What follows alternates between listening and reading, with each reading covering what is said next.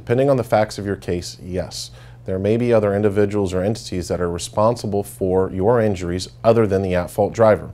For example, if the driver and owner of the vehicle are different, the owner may be responsible. If there are certain roadway conditions that contributed to the cause of your accident, an entity or individual who's responsible for the maintenance and repair of that roadway may be responsible.